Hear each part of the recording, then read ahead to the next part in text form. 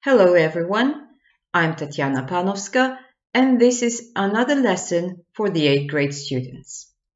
Today's lesson is about writing a story from pictures. Денешниот час е пишување на приказна од слики. At the end of the lesson, you will know how to write a good story from a set of pictures. На крајот од часот, вие ќе знаете како да напишете добра приказна од група на слики. So, look at these pictures. Can you write a good story from them? What is the secret of writing a good story? Here are some tips. Number 1. Go through all the pictures and see if you understand them. Разгледајте ги сите слики и проверете дали ги разбирате. Number 2.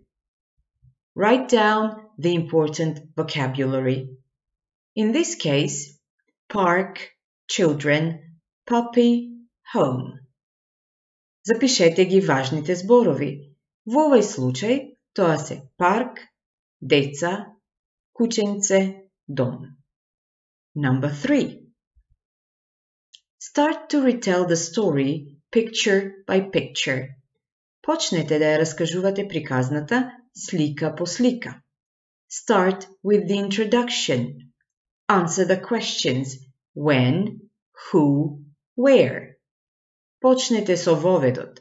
Одговорете на прашањата кога, каде, кој. Number 4. In the main part, write what happened. Во главниот дел напишете што се случило. Number 5. In the third part of the story, the conclusion, write how the main characters solved the problem. Во третиот дел од приказната, заклучокот, запишете како главните ликови го решиле проблемот. And number 6. Finally, find a good title. In this case, I think a good title will be A New Friend. На крајот, најдете добар наслов.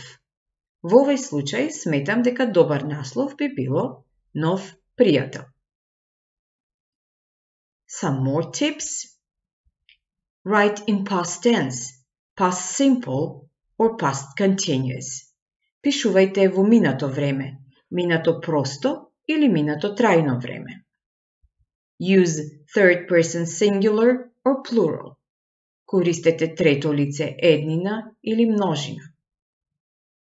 To make the story more interesting, add more details and adjectives.